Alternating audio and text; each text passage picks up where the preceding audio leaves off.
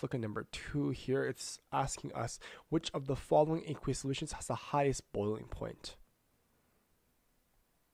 So the key, so it says I'm looking for the highest boiling point here, and it says here A is 0 point and then something WMKCl.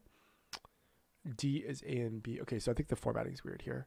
So I'm gonna write this in order here. So it says here, 0 point something. It's probably 0.2. I think they tried to write 0.2 KCl. B would be 0.2 molars of this is sodium sulfate.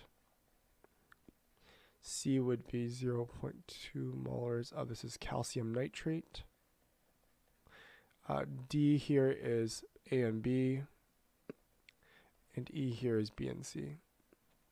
Okay, so it's asking us which of the following aqueous solutions has the highest boiling point here. So when we talk about highest boiling point, we're looking at all of the properties of these guys here, right? So potassium chloride, sodium sulfate, and calcium nitrate, they're all ionic compounds, which means they have very, very high boiling points here. So let me just write this out here. So these are all ionic compounds,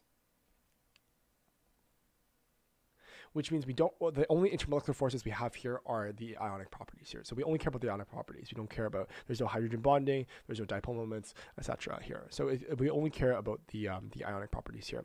So therefore, so when we talk about ionic compounds and how it affects boiling point, we talk about how many molecules are actually in the compound here. Because they're all in the same solution, same concentrations here, we can actually ignore this and we can actually just specifically look at the compounds here.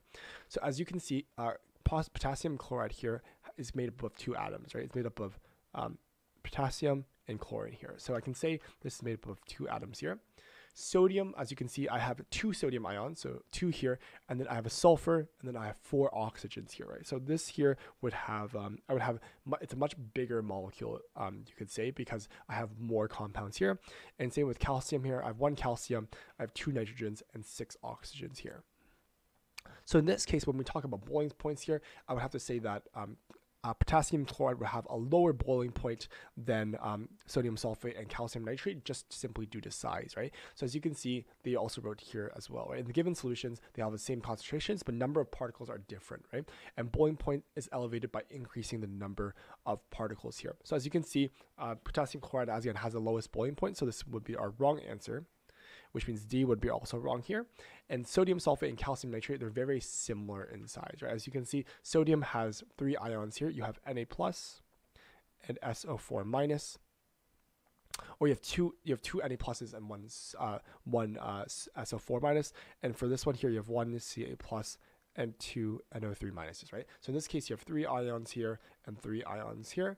Therefore, B and C are both about the same boiling point here. So they have almost the same boiling point, you can say, which means that E is the correct answer. So the solution here is correct based off basically size of the ions and number of ions here. So solution is correct. Good analysis here.